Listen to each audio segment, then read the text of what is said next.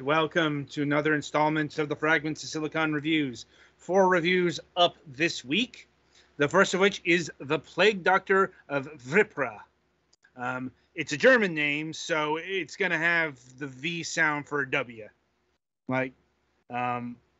Anyway, this is a small point-and-click adventure game, and it's quite literal in its titling, as you are the new Plague Doctor of Wippra.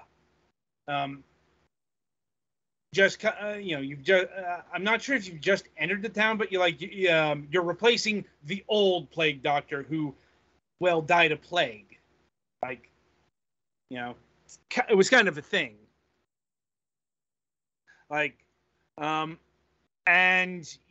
You are navigating your way through the town of Wippra in order to take care of patients as the resident doctor.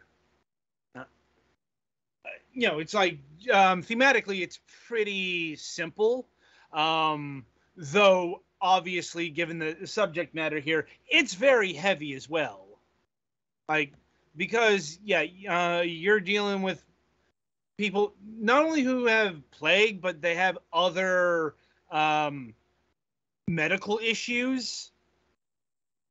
And there's a lady who has thrombosis. Also, since we're talking about medieval medicine, we're dealing with medicine in a medieval way.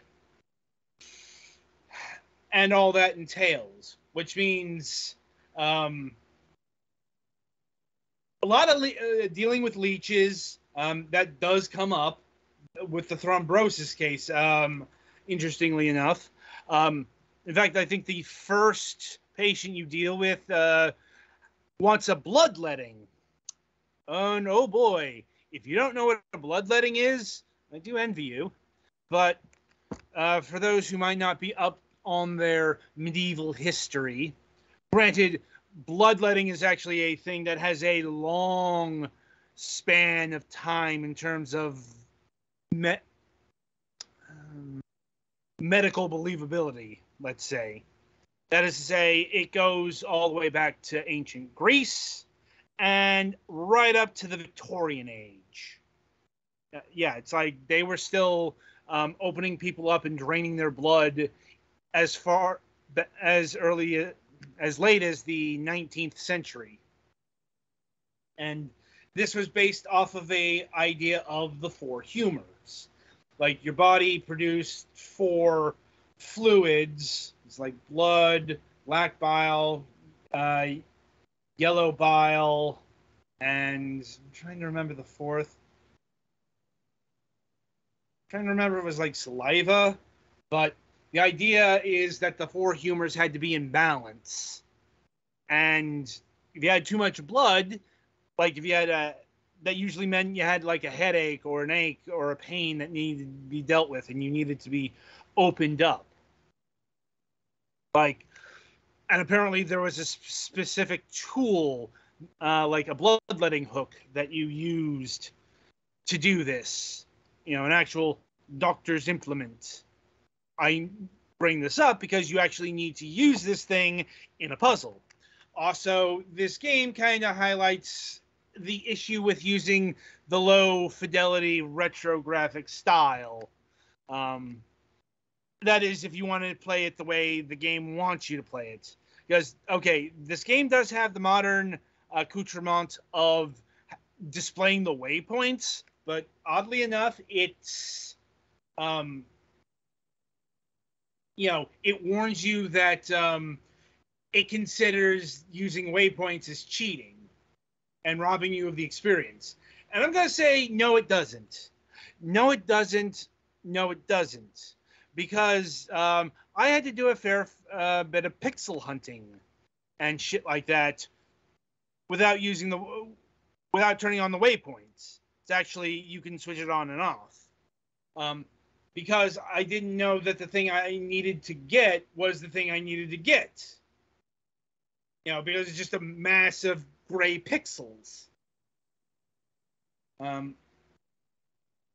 And as far as the puzzles and the mechanics all work, once again, it's all very traditional point and click adventure game stuff, though I'd say even more grounded in reality than last week's game.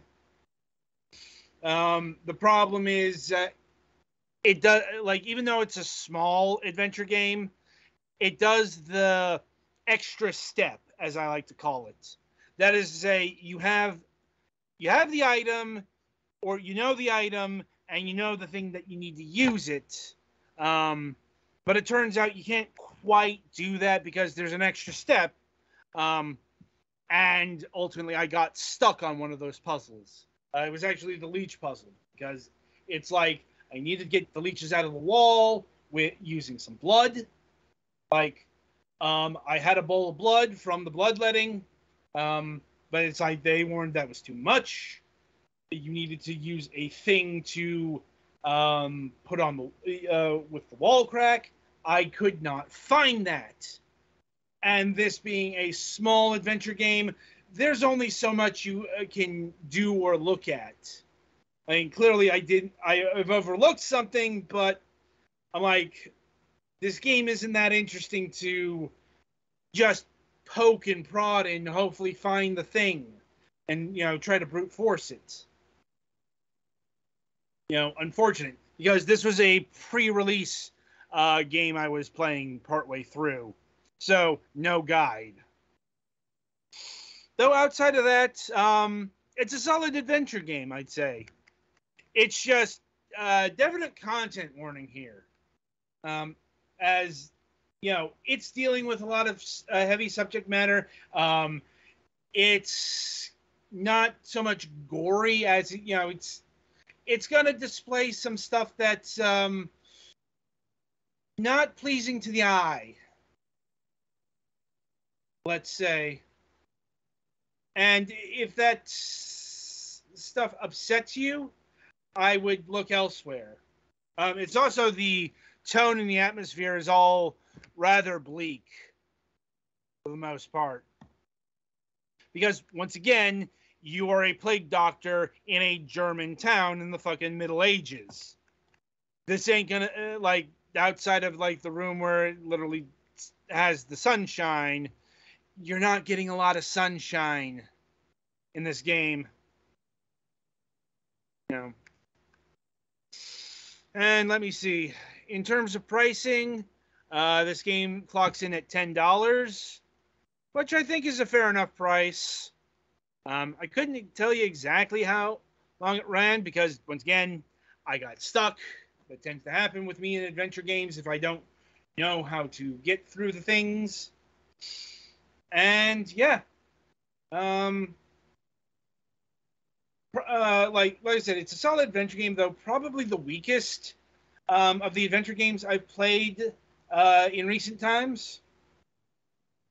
So, that's not quite the bearing of quality. It's just I've played better, as far back as last week.